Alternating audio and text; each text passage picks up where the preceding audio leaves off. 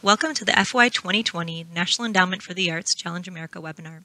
This webinar is presented by the Challenge America specialists, myself, Mary Sellers, and Lara Holman-Garitano. Challenge America offers support primarily to support small and mid-sized organizations for projects that specifically extend the reach of the arts to underserved populations, those whose opportunities to experience the arts are limited by geography, ethnicity, economics, or disability. We fund arts projects. This means that you must propose a specific project in your application. Only 3 types of projects are eligible: guest artist projects, collaborative marketing campaigns, and public arts projects. The guest artist project type refers to an arts event or events that will feature one or more guest artists. The guest artist is engaged specifically for the proposed project and is not considered a regular company member, board member, or staff of the applicant organization. The intention of this project type is to support the applicant organization in its community, to engage with artists, and present a public event that might not otherwise be accessible to audiences that have historically been underserved. Collaborative marketing campaigns are the second project type. They may include unified promotion projects and/or cultural tourism projects that incorporate the offerings of multiple institutions.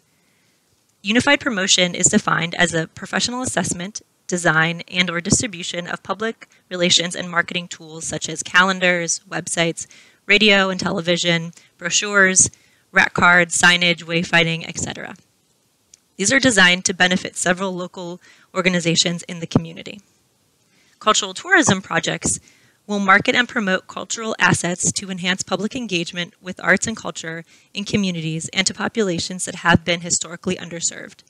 These campaigns should involve a partnership promoting the work of several organizations to extend the reach of the arts to underserved populations, not a promotional project for one single organization. Although many kinds of arts projects take place in the public realm, the public art project type is intended to support primarily visual arts projects, which may be temporary or permanent, such as murals, sculptures, multimedia, or environmental art. These are developed through a meaningful community engagement process. Evidence of the community involvement should be apparent in the planning, design, or fabrication of the work, and should include a professional lead artist. All projects should be focused, distinct projects that take over limited periods of time and involved limited geographic areas.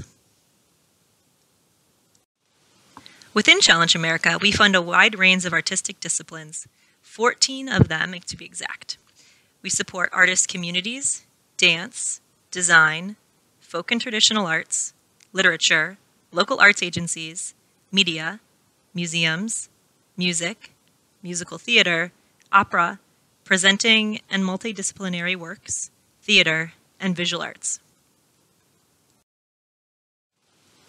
Applicants must be nonprofit, tax-exempt 501c3 U.S. organizations, or units of state or local government, or federally recognized tribal communities or tribes. Applicants must have a 3-year programming history of the arts at the time of the application deadline. Applicants must be in compliance with reporting requirements for any previous Arts Endowment Award. Challenge America grants are for $10,000 only, and funding is all or nothing. All grants require a 1-to-1 non-federal cost share or match. This means the minimum project cost is $20,000. You may use any combination of cash and/or in-kind third-party donations as your match. In-kind donations may include donated goods or services or contributions of volunteers. Organizations may submit only one application under these Challenge America guidelines. There are limited exceptions such as parent organizations that may also apply on behalf of their independent components, separately identified units that are both administratively and programmatically distinct from the parent institution. A good example is a university with a university museum. Please contact us with questions about this exemption before preparing an application. Organizations may apply to Challenge America or Artworks in one time per year.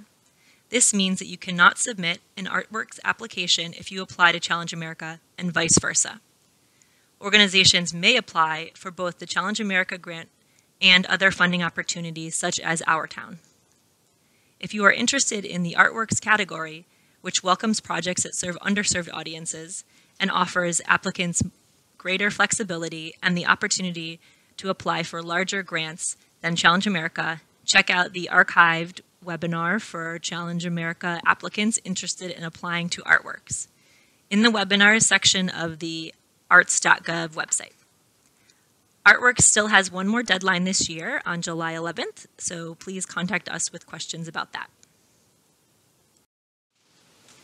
Please be aware we do not fund the following in Challenge America: the same organization, the parent or component, for more than 3 consecutive years, even if it is for different projects, general operating or seasonal support, facility construction, purchase or renovation, creation of new organizations, receptions or parties, projects that involve K-12 standards-based arts education, and lobbying.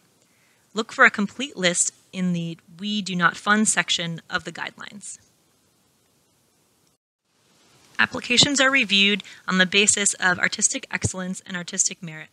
Definitions of the review criteria are published in our guidelines.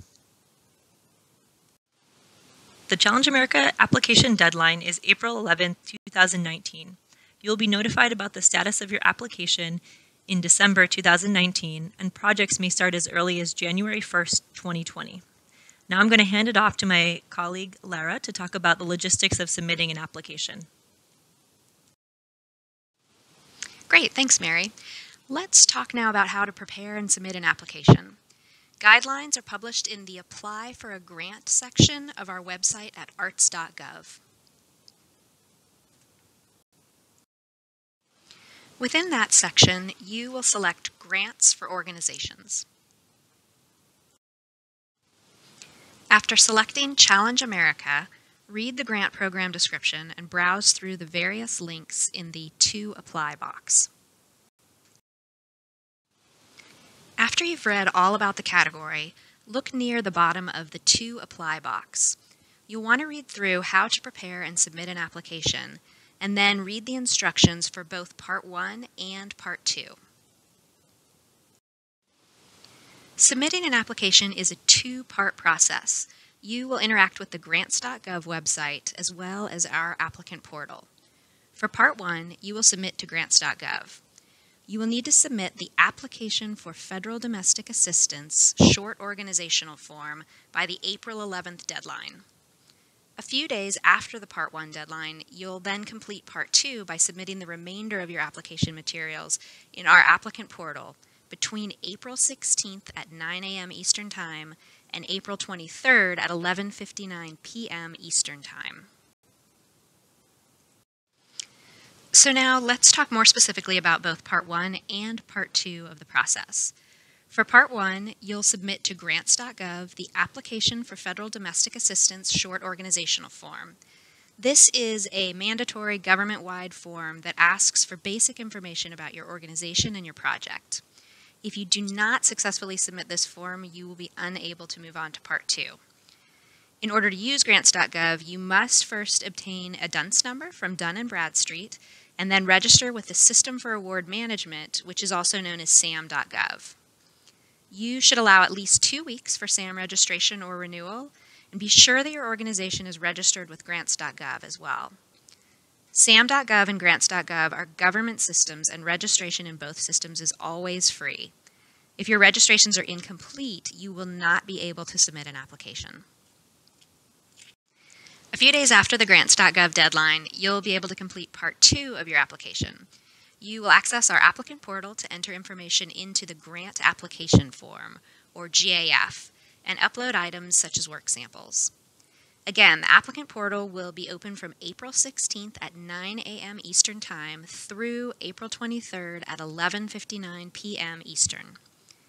Even though you won't have access to the applicant portal until these dates, all of the application questions and a list of items that you'll need to upload are available right now on our website. To access the instructions, select the Prepare Application Material PDF link in the To Apply box. You'll see every question that you'll need to answer, as well as screenshots of the form.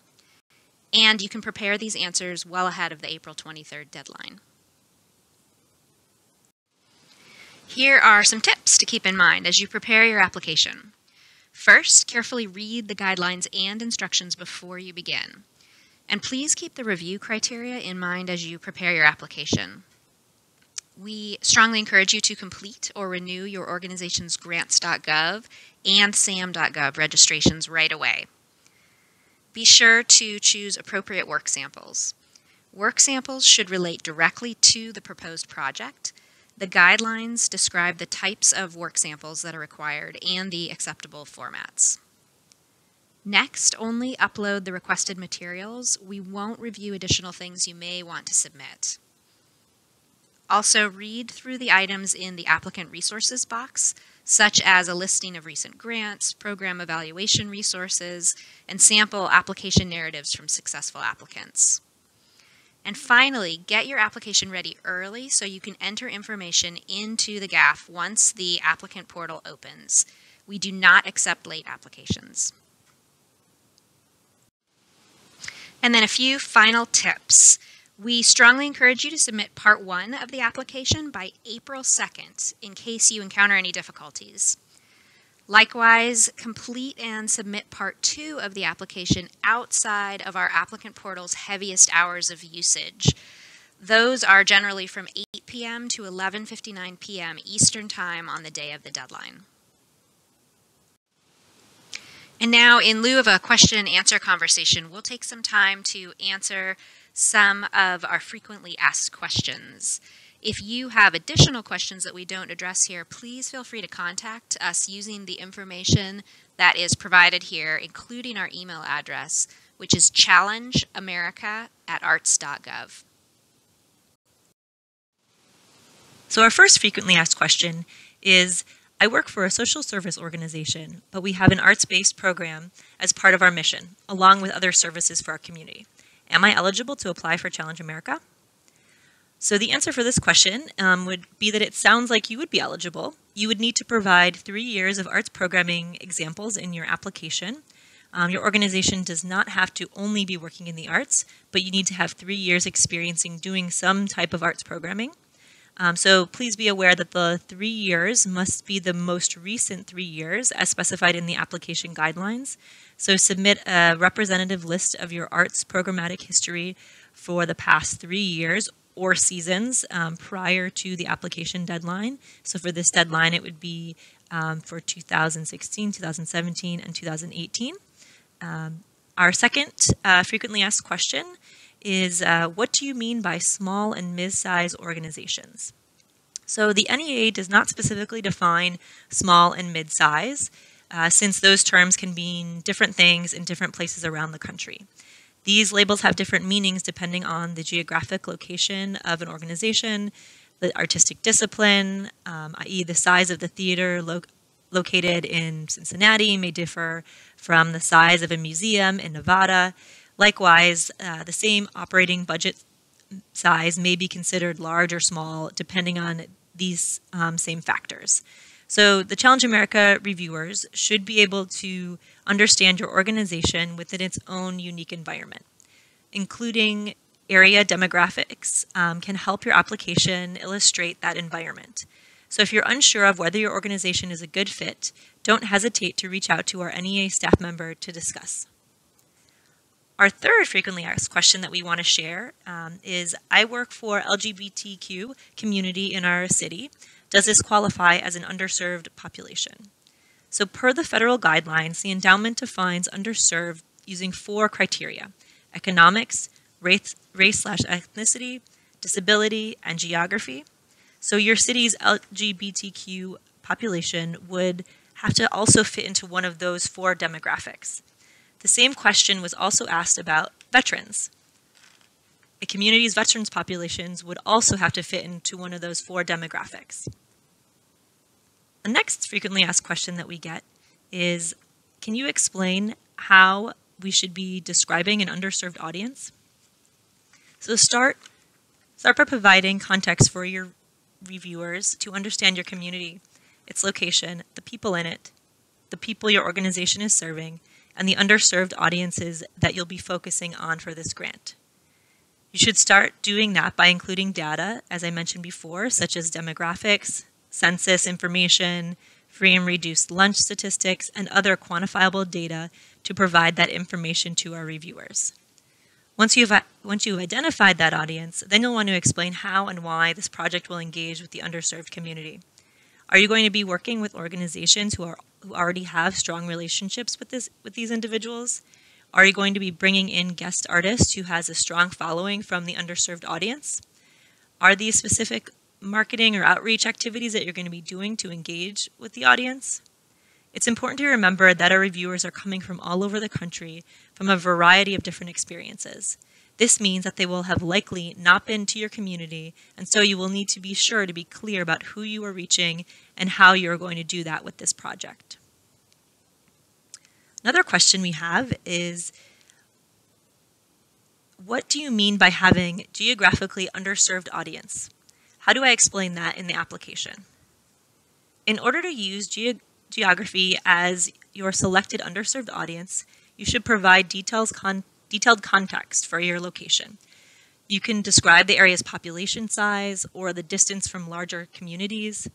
In some cases, you actually might be the only organization within a few miles to provide arts access, but the terrain may prevent people from attending these types of arts events. Or you may be in an area that looks very close to a major city. However, due to the time and cost transportation, arts are not accessible within your particular community. These are just a few examples of ways you can explain how your community is underserved due to geography. Sometimes geography is used in combination with other underserved audiences where you can use more quantifiable data. However, serving two audiences is not required and does not necessarily make your application stronger. Another question that we have, we get quite often, is I don't know my guest artist yet. And is that okay?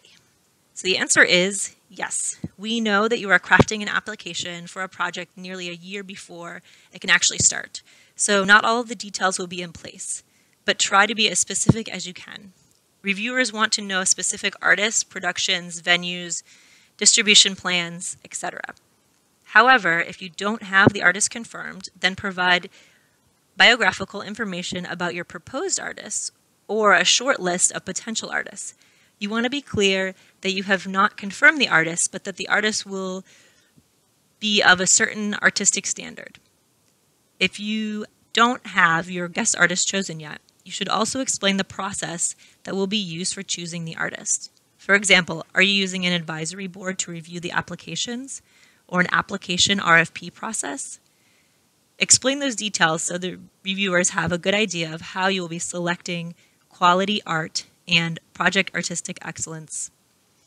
If you don't know the artist and do not have a short list to provide examples, you can also submit artists you have worked with previously to show that you have a good record of selecting artists with artistic excellence. It's important to show the caliber of guest artist work in your submitted work samples. If your guest artist is not confirmed, submit samples for proposed artists as well as those you have worked with previously in a similar fashion. Do not provide only general publicity materials from your organization. Our work samples are meant to be specific for the artists that you're proposing. Another frequently asked question we get is whether your guest artist has to be physically present during the project. So the answer would be no. Your guest artist must be present for some, if not all, of the activities. They need to be directly engaged with the underserved audience. Having their work present is not enough. We want to understand that if they are unable to attend events, then that's okay, but we want to make sure that there is engagement with the underserved community. Another frequently asked question that we get often is, I would like to receive funding to enhance my organization's marketing plan. Should I choose the collaborative marketing campaign project type? So if it is just your own organization's marketing plan, then no, you should not choose this grant program. The collaborative marketing campaign project type supports community-wide activities and resources to enhance cultural activities and districts, including promoting the arts to underserved populations. Collaborative marketing campaign projects may include professional assessment, design, or distribution, public relation tools, as we mentioned earlier in the webinar, but it's really designed to benefit several local organizations as partners. This is a key factor to remember. Promotional projects for one single organization are not eligible. Also worth noting is that you do not have to be trying to reach people from outside your community. You can focus on an audience that is within your community but has been historically underserved. You want to be as specific as possible to give the panelists a good sense of who will benefit from this marketing plan.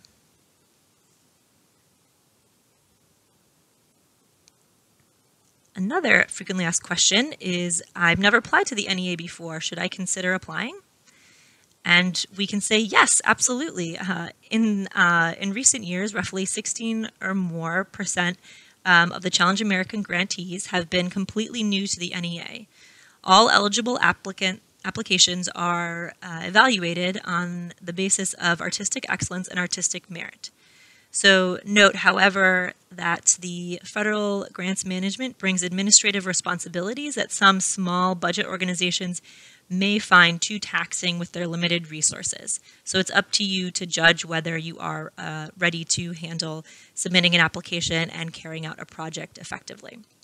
And the NEA staff, myself included, are more than happy to answer any of your questions if you are unsure if your organization has this capacity. The next frequently asked question that we have up is, does my project have to be new? The answer is no. Projects do not have to be new. Excellent existing projects can be just as competitive as new activities. Keep the project description clear and concise. Do not try to impress the reviewers with 10 different things that your organization is working on currently. Keep the application focused to what you are asking the NEA to fund.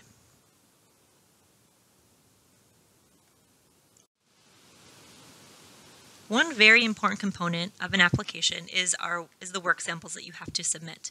It shares with our reviewers the artistic excellence that you bring to the project. So one question we get is, are there other items that we should upload into the applicant portal? So the answer to that would be no. The applicant portal is where you will be filling out the different narrative fields and also where you will upload the work samples that we require. You want to follow the directions on the work sample sizes and how many you're supposed to be submitting. Those are all outlined in the instructions on the right side of the guidelines under the To Apply box, the Prepare Application Material, which we went over in the webinar earlier. And just as you're considering your uploads, please remember that you want to submit work that is appropriate for your project. For example, if you're doing a visual arts project, please make sure to include slides from the artist you're working with. If you're going to be doing a music project, you want to be including video or audio to prepare a reference point for your reviewers to judge artistic excellence. So still photographs are nowhere near as effective for communicating that for music and theater and for illustrating the excellence of performing arts projects such as a dance production. All right. Our next frequently asked question is, when should I start working on this? And the answer is today, or hopefully you've already started looking at our guidelines. So you can absolutely do that. We have a PDF copy of the grant application form is included in the Challenge America guidelines on our website, and it has all of the questions you'll be asked on the form, so you can start putting that information together. I would suggest downloading that and looking at each question. It has the character counts for each section and exactly what you're going to be needing to pull together, so you can do that offline in preparation for submitting it for the deadline. And also you want to make sure that your registration and contact information in both grants.gov and sam.gov are up to date. If there's any hiccups with that, it's better to know sooner rather than later, because it can often take weeks or months to resolve depending on the issue, and we've had, unfortunately, we've had applicants who have not been able to submit because of this hiccup, so you want to make sure that that status is good to go.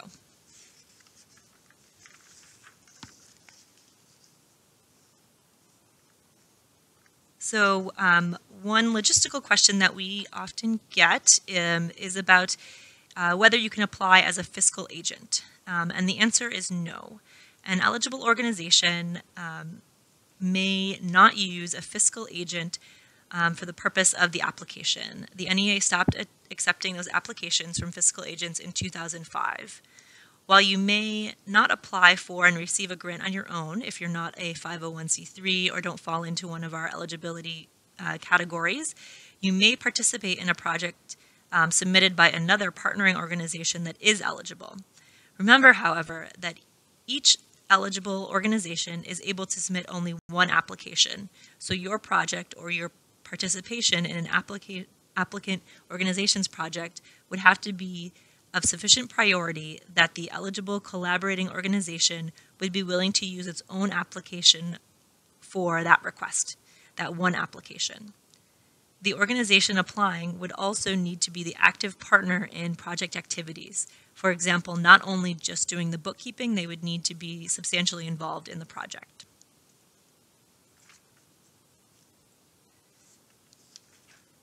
So I think that's a good bit of the frequently asked questions that we receive from applicants.